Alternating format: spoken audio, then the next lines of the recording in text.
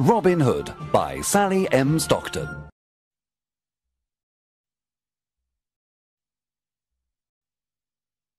Chapter 1. Robin Hood becomes an outlaw. Robin Hood was born near the end of the 12th century. His real name was Robert. He was the son of the Earl of Huntingdon. At that time, England had many problems. King Richard was away on a crusade in the Holy Land.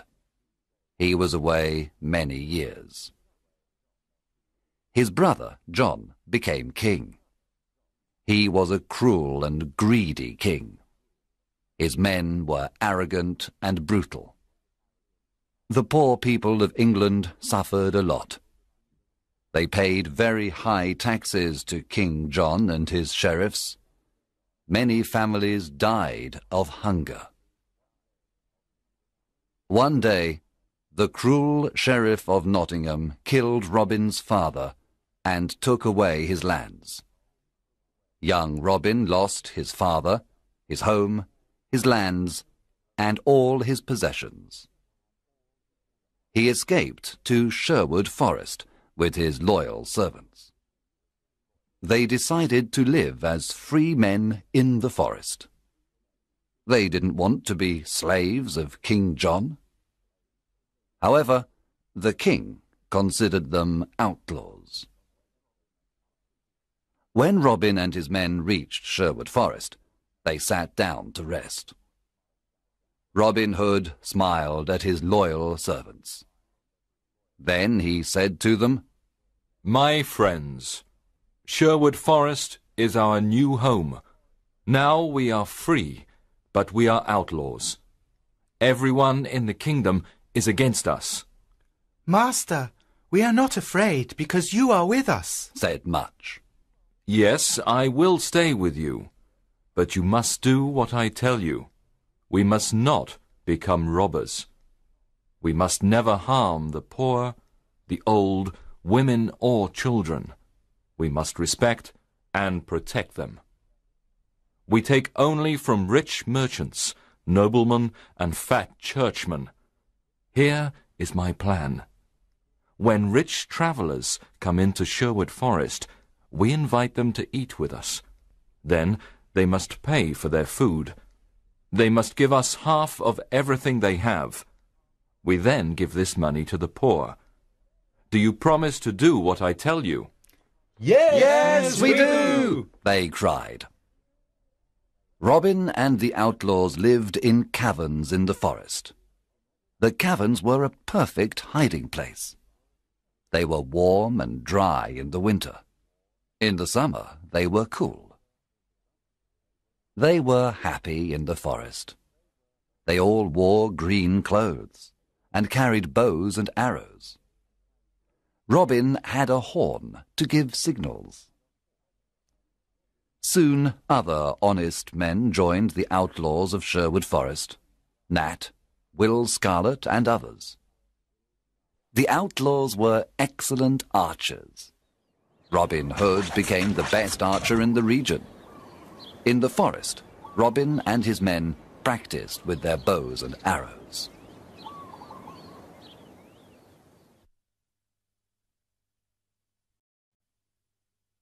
Chapter 2. Robin meets Little John. One day, Robin came to a stream with a small bridge. When he began to cross it, he heard a loud voice say, "I want to cross the stream first." Robin turned around and saw an enormous young man. He was very tall. "No, I was first," answered Robin. "Can you push me off the bridge?" asked the enormous man. He was holding a wooden staff. Robin cut a long branch from a tree and made a staff. Then he began to fight on the bridge. Robin was fast and light. But soon the enormous man pushed Robin into the water. He was very strong. The enormous man laughed. Then he pulled Robin out of the water. Robin started to laugh too. You are an honest fighter, said Robin. What is your name? My name is John Little. I am an honest man. I fought with good King Richard's men in the Holy Land. I made King Richard's sword and the swords of his men. He is a great king. But his brother, John, is cruel and greedy. I don't want to serve King John. I am looking for Robin Hood. I want to join his outlaws. Welcome to our merry company of outlaws. I am Robin Hood, said Robin, smiling. A friend of King Richard is a friend of mine. John Little was very surprised. Then the two men embraced and became good friends. Now that you are an outlaw, you must change your name. Your new name is Little John. Robin took Little John to the secret hiding place in the forest. The outlaws welcomed Little John with a big meal. Little John was an expert sword maker. Soon every outlaw had a new sword. The outlaws liked Little John because he was friendly and kind. At night, everyone sat around the fire and listened to his stories. He told them about his adventures in the Holy Land. Chapter 3. Friar Tuck joins the outlaws. Will Scarlet told Robin that a big, fat man lived in a cavern near a river in Sherwood Forest. One day, Robin decided to meet him. He went to the river and saw a fat friar who was fishing. Good morning, young man, said the friar. Good day, answered Robin Hood. You are fishing in an outlaw river. The fish you catch are mine. You can fish here today, but only if you carry me across the river. The friar did not like what Robin said, so he looked at him and said, I can carry you across the river. You are very thin. Can you carry me across the river? Robin was surprised to hear this. Of course, I can carry you. I am thin, but I am very strong. Robin lifted the enormous friar with great difficulty. Then he carried him across the river. You are very heavy, friar, but I can carry you, said Robin. At the other side of the river, Robin said, Now, you must carry me back. The friar started to carry Robin Hood across the river. But when they arrived at the middle of the river, the friar stopped. He sniffed Robin and said, Goodness, you smell like an old rat. You need a good cold bath. And so the friar threw Robin into the cold water. He laughed loudly and then pulled Robin to the riverbank. Robin was angry at first. Then he smiled and said, You were right. I needed a bath. I feel better now. My good friar, you are free to fish in this river when you want. Let us shake hands before I go away, said the friar. Oh, don't go away, said Robin. My name is Robin Hood. What? You are Robin Hood? Asked the friar. He was very surprised. Yes, come and live with me and my outlaws. We are all good, honest men. We take from the rich and give to the poor. We want a friar because we need the word of God. What is your name? I am Friar Michael Tuck of Fountains Abbey. I had a quarrel with my abbot. He was very greedy and rich. He never helped the poor. He forgot God's teachings. When I told him this, he wanted to punish me. I escaped to the forest. Now I live a simple life. If you want to live a simple life and help the poor, then come to Sherwood Forest, said Robin. The two men shook hands and promised to be friends for life. Chapter 4. Wanted, dead or alive. Some years passed, and there were more than 200 outlaws living in Sherwood Forest. Robin Hood was the hero of the poor. He continued robbing the rich to give to the poor. Robin Hood called this the Sherwood tax. All the rich travellers who passed through Sherwood Forest paid the Sherwood tax. The Sheriff of Nottingham sent an army of soldiers to Sherwood Forest to capture Robin Hood. But Robin and his outlaws were in the trees. They killed all the soldiers except one. Robin and his men were the best archers of the region. They knew the forest perfectly. They were never afraid of fighting the soldiers of the wicked Sheriff of Nottingham. It was impossible to stop Robin Hood. The sheriff was furious because the people laughed at him. He was never able to capture Robin Hood. King John was furious too. His subjects loved King Richard and hated him. One day, King John stood on the castle walls. He spoke to all his people. He said, "We must capture Robin Hood and his outlaws. They are our enemy. I can pay 100 pieces of gold for Robin Hood, dead or alive. Bring me that outlaw." From that day on, Robin's life was in great danger.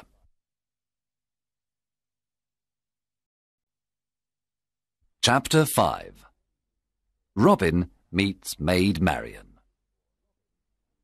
When Robin Hood was a boy, his best friends were Marian Fitzwater and her brother Mark. Robin played with them and taught them to use the bow and arrow. He also taught them to fight with the sword. Robin loved only Maid Marian, and she loved only him. One spring day, Marian's father, Lord Robert Fitzwater of Malaset, said to her, "Marian, you are a beautiful maid. Soon you must marry. There is a very rich nobleman who wants to marry you." "What is his name?" Marian asked. "His name is Sir Guy of Gisborne, a good friend of the Sheriff of Nottingham." When Marian heard this, she was very unhappy. This was terrible. She did not want to marry Sir Guy of Gisborne. She loved Robin Hood and wanted to marry him. She decided to run away to join Robin Hood. She disguised herself as a knight. Then she took her horse and went to Sherwood Forest. Robin Hood was in the forest. He was coming from Nottingham and was disguised as a beggar. They met in the forest. It was evening, and it was almost dark. When Robin saw the knight, he asked, "What are you doing in the forest?" "What are you doing here, beggar man?" answered the knight. They did not recognize each other. "This is outlaw country. Go back. You can't stay here. We don't know you," Robin said. "I cannot go back. I am not afraid of outlaws," answered the knight, taking out a sword. "I am ready to fight you." And so the fight began. Both were experts with the sword, but Robin fell to the ground. The knight said, "Now take me to your leader. Take me to Robin Hood." She took off her helmet, and Robin was very surprised. It was his dear Marian. Robin took off his beggar clothes. Marian recognized Robin. She too was very surprised. Then they kissed. There was great happiness in Sherwood Forest that evening. Marian and Robin were finally together. Friar Tuck married them after a few days. There was a big wedding celebration in the forest. Maid Marian was now part of Sherwood Forest. She was gentle and kind to all. Everyone loved her.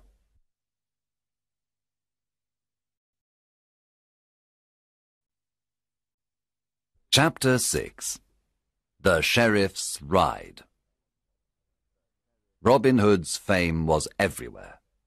The people called him Saint Robin and Robin, Sheriff of Sherwood Forest. A lot of new outlaws joined Robin Hood. They were loyal to him and followed him everywhere. The sheriff's men did not want to go to Sherwood Forest to capture Robin Hood. They were afraid. The Sheriff of Nottingham was very angry. He wanted to capture Robin, dead or alive. What is wrong with my men? They're afraid of Robin Hood. They're all stupid cowards. I don't need anyone. I'm going to Sherwood Forest alone. I'm not afraid of a legend. The sheriff left for Sherwood Forest alone. He entered the dark forest and saw no one for a long time. Suddenly, a group of outlaws jumped down from the treetops. They made a big circle around the sheriff. Then they took out their swords. The sheriff was terrified. His face became white. One outlaw said, "Well, well, what do we have here? The Sheriff of Nottingham in person!" "Oh, please, don't kill me," said the cowardly sheriff. "I can give you everything I have." The outlaws laughed at the sheriff and said, "Our master is waiting for you." "Robin Hood?" asked the sheriff. "Yes, Robin Hood. You are invited to eat with us." "I'm not hungry. Let me go. I can give you money, gold, jewels. But please, let me go," the sheriff said. "Start walking, you butcher," said Will Scarlet. The outlaws took the sheriff to Robin Hood. Let's kill him, the outlaws cried. Let's kill this fat butcher now. Robin Hood looked at the sheriff with disgust. He wanted to kill him too, but Marion stopped him. "We're not butchers like this man," said Marion. "We are honest people."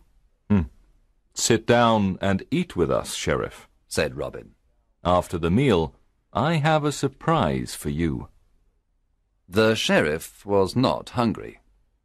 At the end of the meal, Robin said, Now give us everything you have. Money, gold, jewels. Then take off all your clothes. Get on your horse and return to Nottingham naked. Robin, Marion, and the outlaws laughed wildly. The sheriff got on his horse and returned to Nottingham. He was very cold and very angry. "I must capture that Robin Hood and destroy him," shouted the sheriff. When he reached Nottingham, the people saw him naked. Everyone looked at him. They pointed at him and laughed loudly. "Long live Robin Hood, the Sheriff of Sherwood Forest!" they cried. Chapter 7. The Silver Arrow. After his adventure in Sherwood Forest, the Sheriff of Nottingham said to his men, "I must capture Robin Hood and destroy him. How can we capture him?" The sheriff thought for some time. Then he said, "I know how we can capture him. Let's have an archery competition here in Nottingham. The best archers of the region always come to the competition. The prize for the best archer is the famous silver arrow." One of his men asked, "But will Robin come to the competition?" "Of course. Robin loves challenges," said the sheriff. "He will come disguised, and we must discover him." The sheriff's messengers went everywhere and told everyone about the competition. One day Friar Tuck heard the news. He immediately told Robin and the outlaws. Robin said, I'm the best archer in the region. I can easily win the silver arrow. Oh, Robin, don't go, said Marion. It's a trap. The sheriff wants to kill you. Yes, Robin, said Friar Tuck. it's a trap. It's dangerous for you to go. I must go. I never refuse a challenge.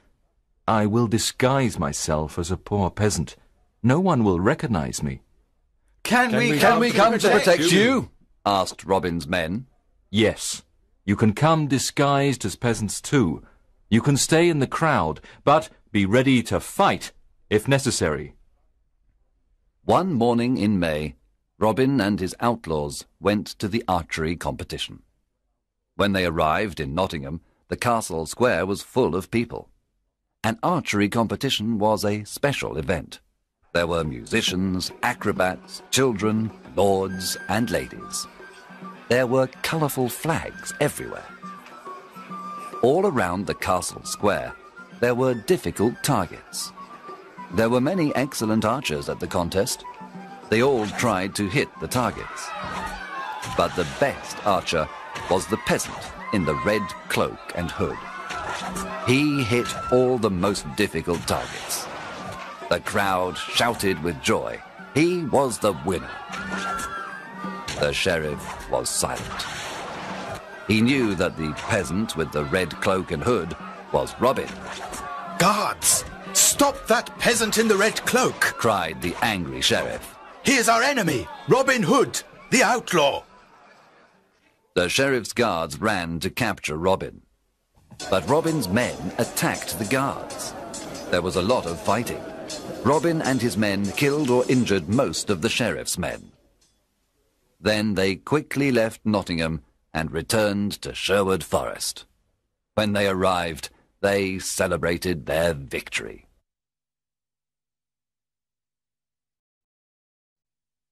Chapter 8. Alan a Dale. Robin and Marion were walking through the forest when they saw a young man sitting near a river. He was playing a lyre and singing a sad song. Who are you? And why are you singing this sad song? Asked Robin. My name is Alan of Barnesdale, but people call me Alan a Dale. I am very unhappy because I love a girl called Alice. She loves me too, but her father wants her to marry a rich old baron. The marriage is tomorrow at Papelwick Church. The young man was so unhappy that he started to cry. Robin and Marion looked at each other. Marion remembered her similar situation some time ago. Then Robin said, I want to help you, Alan a Dale. I have a plan. Come with me. Early the next morning, Robin sent his best archers to Papelwick. They hid inside the church and all around it. Robin, Friar Tuck, and Alan a Dale disguised themselves as simple peasants. Then they went to Papelwick. They entered the church and sat down. At midday, the bishop and the rich old baron entered the church. Then Alice arrived with her father. She wore a white dress and she had flowers in her hair. She was beautiful, but very sad and pale. When the bishop began the marriage ceremony, Robin stood up and said, My lord, an ugly old man cannot marry this beautiful young woman. Winter cannot marry spring. What? Cried the bishop. Sit down and be silent. There is no love between that old man and this young woman. You must not marry them. The bishop was furious. He cried, Guards, arrest this peasant immediately. At that moment, Robin's men stood up and pointed their bows and arrows at the guards. The guards did not move. The bishop ran out of the church. Alan a Dale ran to Alice and embraced her. My sweet Alice, I want to marry you. Alice was very happy and said, You are the only man I want to marry. Friar Tuck married the happy couple at Papelwick Church. Then everyone returned to Sherwood Forest to enjoy the wedding banquet. Alana Dale and Alice lived in Sherwood Forest with Robin, Marion, and the outlaw.